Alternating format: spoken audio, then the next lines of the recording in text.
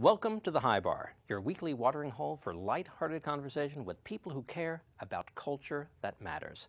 I'm Warren Etheridge, your host and barkeep. I promise never to cut anyone off while encouraging us all to think responsibly. Today I'll be joined by ubiquitous muralist Ryan Henry Ward as we raise a toast and raise the bar for public art.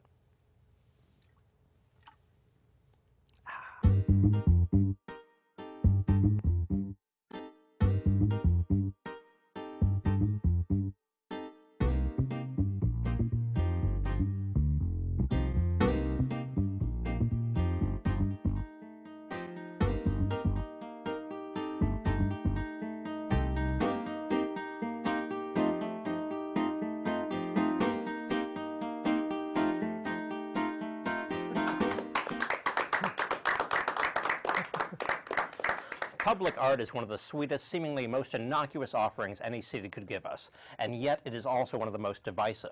The only thing critics and politicians and lay people can agree on is really that it's public. Today we're going to speak to one of Seattle's most prominent artists, the fabulous and whimsical Ryan Henry Ward. Welcome, Ryan. Thanks. Thanks a lot. Welcome to the High Bar. Yeah. And you've already started your drinking. That's I did. Very positive. Can you give us an idea of what you consider public art to be?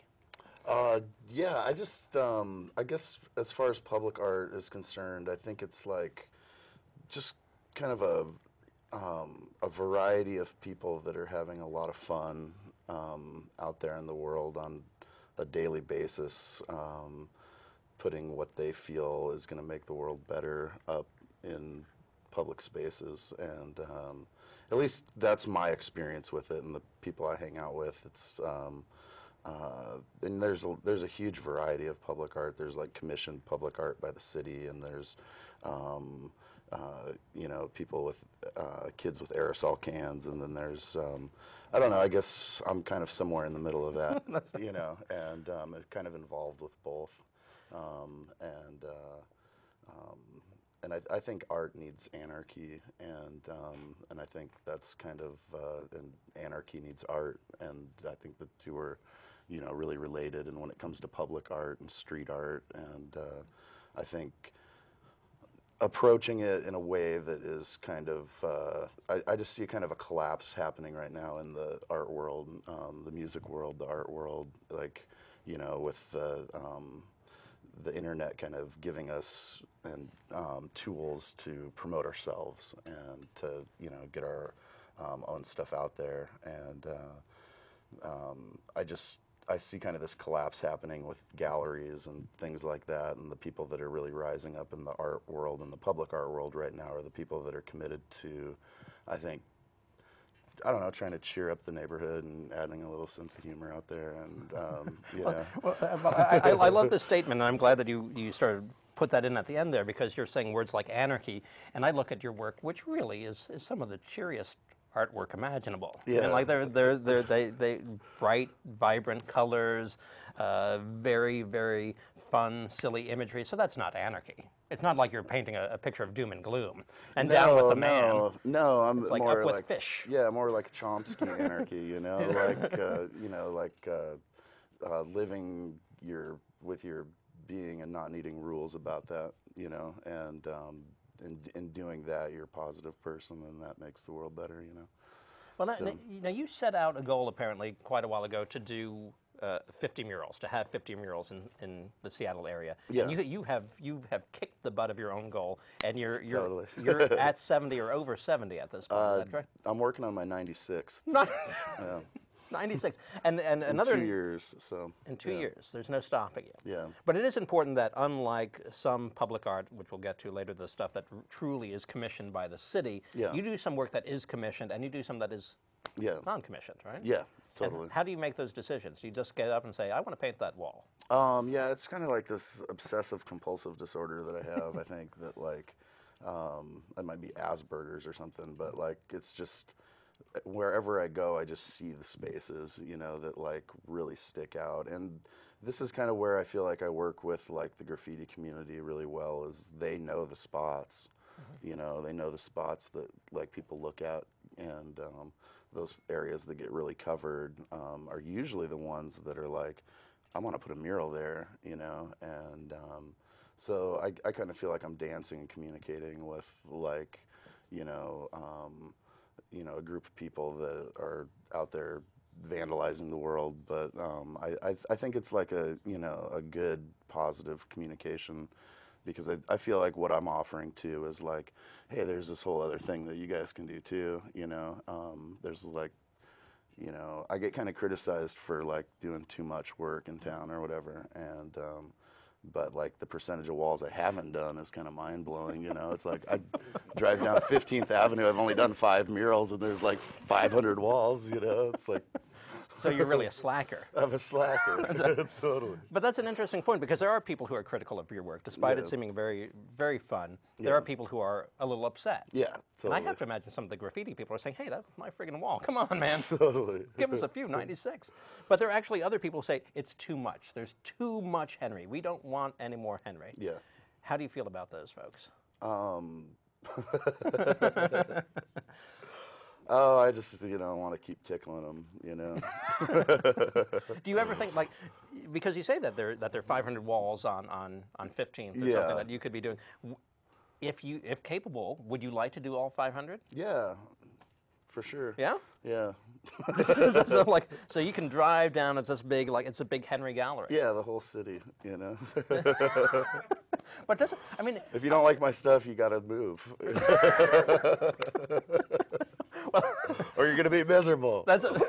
Even though they're happy, you're going to be miserable. Totally. So, but there are people who would argue that it's sort of like Starbucks. Like, some people love Starbucks coffee, and we like that it's accessible, but we may not want one on every single corner. No, that's true. And I understand the criticism, and kind of what I'm doing now is I've kind of formed kind of a collaborative team of muralists. I've got like 5 of my favorite artists in Seattle, some really good street artists and good gallery artists, and so we're kind of like a 6-person team. We call ourselves Predators of the Wild, and this summer we're doing like all these huge collaborative projects, and so my real dream isn't just to see my stuff everywhere. Like I really want to see Seattle blow up, as a street art city. It's like really far behind a lot of cities as far as that goes, and I think Seattle was in the 80s, early 90s, maybe kind of a big art city, a place that people wanted to go to look at art, and now it's like you don't go to Seattle to look at art, you go to San Francisco, or you go to LA or whatever, you go to New York, or even Portland, or you go to Portland, yeah, or Vancouver, but Seattle isn't really like in the mindset of that's the thing to do, and it's really hurting a lot of artists in Seattle, and there's a lot of good artists, and so I think like as like street artists, and the community of us that there are, and aerosol artists, and brush stroke artists, whatever, collage artists, like I just say like let's free for all, let's get this town looking cool, Right. And then we won't notice how bad the architecture is here. Exactly. The condos will just kind of like blend into the background. So the gray clouds. Something when I first started noticing your pieces, and particularly in Ballard and North Seattle in general, is that not only is the imagery sort of consistently whimsical, but there's also the idea that everyone is tagged big, oval, white, black lettering, Henry. And when I first started driving by those things, I thought, like, this is the most brilliant branding marketing campaign ever. And thinking it must be leading up to something. Like, soon I'm going to be turning on TV and there's going to be the Henry show or something. We're going to be drinking Henry Cola until we're silly in the head. But that's not it. No. No, but you do put, your name is prominent. It is. And yeah. and is that narcissism or just market sense? Probably narcissism. Then why your middle name? Or why not your full name? Trouble with the authorities? There's a few things on the burner. No, I just I kind of come from that tradition, I've been a street artist doing illegal stuff. I have like a 10-year history of doing stuff, and just the whole tradition is like, you do your name big, and be proud of it, and why Henry instead of Ryan Ward. Ryan Ward's like one of the most common names in the world. It's like, who did it? Well, it could have been any of these guys, you know. There's like 20 of us in the phone book. Or But who's ever heard of Henry? Right. What kind of logic is that? Nobody knows a Henry. No. So you put the name out there, you got the art out there. Yeah. But now you are getting commissioned. At first you were doing it free and sort of guerrilla style. Yeah. Not even free, frankly. Yeah. You were just doing it. But now Yeah. people want your work. Yeah. Yeah. And how do you get paid for that? Is it a lucrative career? Well, it is, but I just don't seem like I ever have any money in my pocket. I spend it faster than I make it. It's all that pizza and mac and cheese. Totally. No, but you get schools and businesses to pay you now for the work? Yeah, I've done like a lot of grade schools and businesses, and I still do murals for free sometimes, and I'm not really in it for the money. Never really have been. It's not really like what I need, you know, that much to be a happy person. I've kind of figured out how to live without it pretty well, and so it's not like my motivation. But you know, it really depends on who I'm painting for and what I feel like they, you know, I want everybody to be happy with the experience. So like, you know, if someone wants something of mine and they, you know, like, I can relate with $100 being a lot of money, you know, and it's like, would I spend $100 on a piece of art? You know, like very rarely, you know, and so why would I price my stuff like at thousands? But you know, some people feel better about spending more money, so I don't. So you let them? I'm not fighting it. Yeah. So good of you. Yeah. Yeah. It's like. But it's an important distinction because for some people, it's not as if you're just putting these things up willy-nilly. Now, a lot of times that businesses are requesting it or schools have requested it, as you say. So that takes care of one part of the argument because it's their private property that they can do with whatever they like. Right. But what do you hope the public gets out of this? What I mean. You know, I didn't really approach it thinking about that too much. But I feel like I've been doing it for a couple years now, and when I go out and paint a mural, there's like 100 people walk by me and give me comments on the experience they're having with my art, and every day in my inbox I get emails, and like I feel like it's having an extremely positive effect on people's lives. Like I just painted this big fish mural over on Nickerson Street, and when I was done with it, I pulled around the block and kind of drove the direction where everybody was looking at it, and so I got to like see everybody's face expressions while they were looking at this thing I just painted, and everybody was smiling. I was like, oh my God, that is awesome, you know, like that